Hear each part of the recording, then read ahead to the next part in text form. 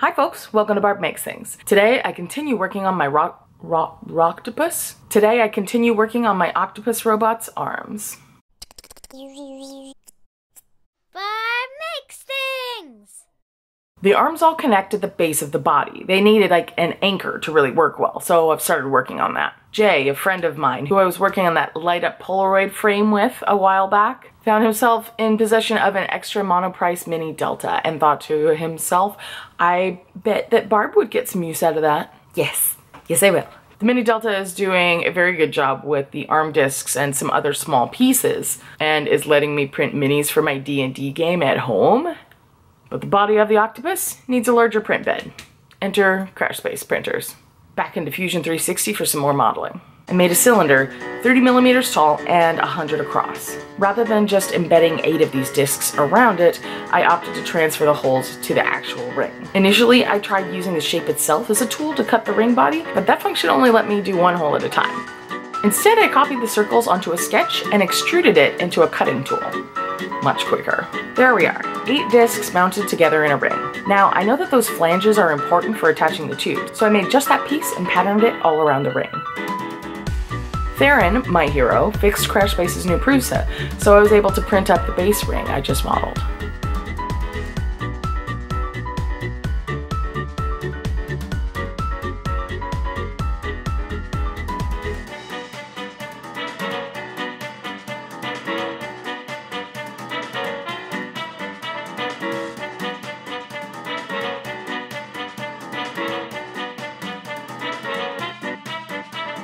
I reassembled an arm, making marks and holes every 15 millimeters, and attaching some of the smaller discs.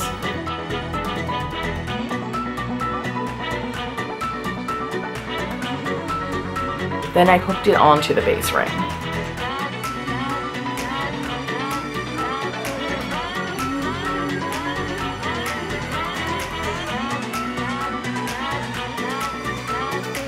Here's the thing I'm seeing with this. If there are any weak spots, any spots that are too long, it's not going to curve neatly, it's going to just bend in that one spot. And I want it to do the curve, because it's an octopus arm and it should curl like that. But I think at the base it needs to be stronger. I think I need to have from here to here should be all one piece, I think. Which means another print, but I kind of needed it because I made it too thin. It's too bendy. Size I think will be pretty good.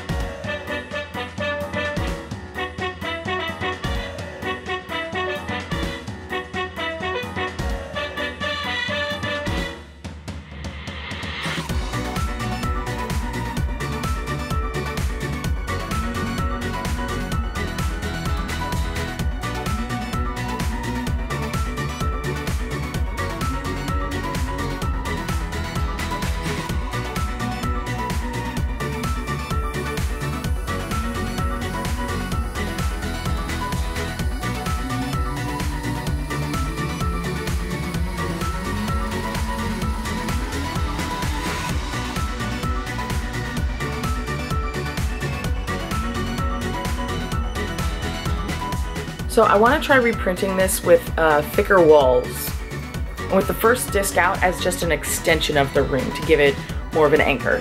I also need to print the parts that will attach these wires to servos so that I can run these with a microcontroller. Should be fun. I know. If you like this video, share it with a friend. If you didn't, share it with an enemy. Thanks for watching. Have a great day. I think it needs to sing. Make sure to take a look at some of my other builds and how-tos. There are a lot of them. Don't forget to subscribe, and if you click the little bell, you'll be notified whenever I upload a new video. If you'd like to get videos a little early and support my channel, you can visit my Patreon page. Thanks for watching. Have a great day.